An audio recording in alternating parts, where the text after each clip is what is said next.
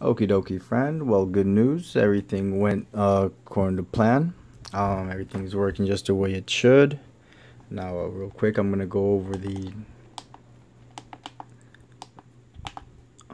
channel monitor.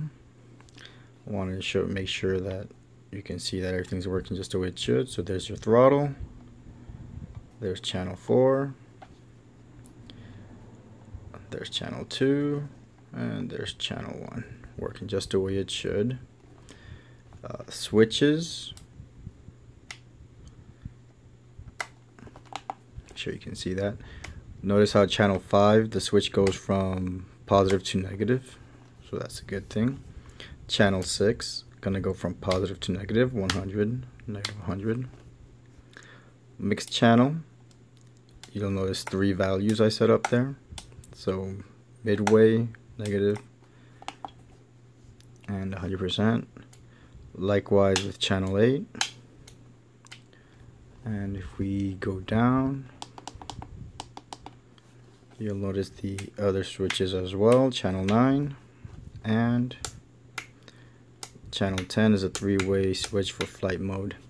As for these things right here, I don't know how to test them, so sorry about that, friend. I'm not familiar with these at all.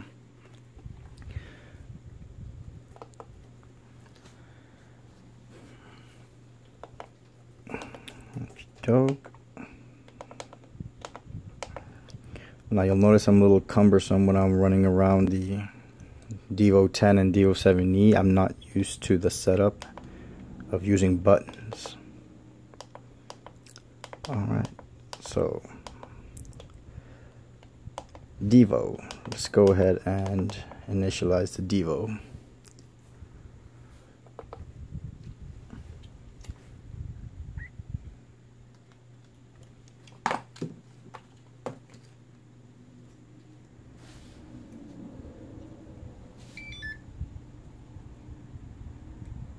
And we're good to go. Whoops.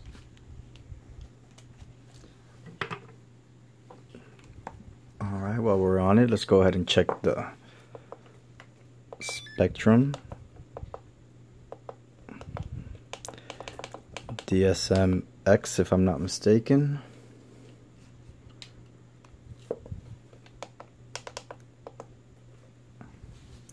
Let's see if that works.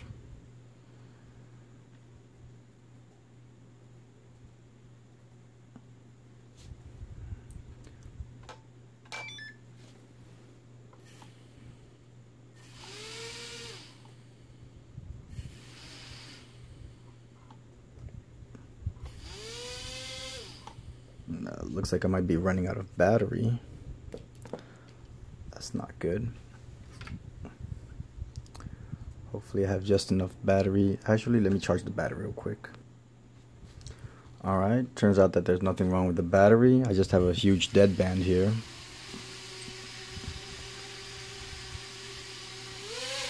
So yeah, everything's working just the way it should for your surf module, which is your stock module that came with your radio.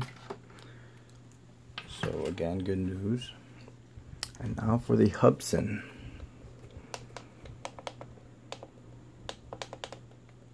Here we go, Hubsan.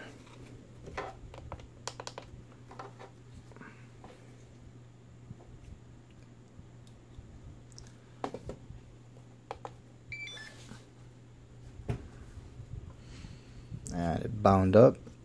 So your A7105 module is working just the way it should as well. Right. And last but not least, this is going to be your NRF module. This is a WL Toys 272. So, I'm going to go to V202. Turn it on.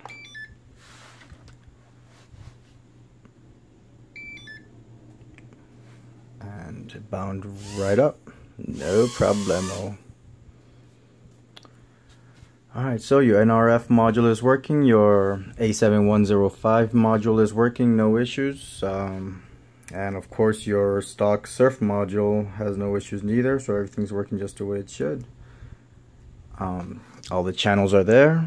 Now I did notice that this switch right here was spongy when I first put everything back together.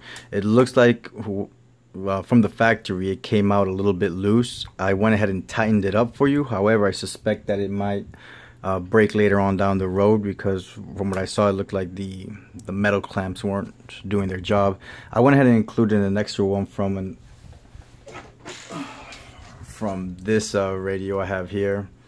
You can see I salvaged the radio. I went ahead and gave you this mixer switch, this switch right here, so in case it ever goes bad on you, you can just go ahead and swap it out and you'll be good to go.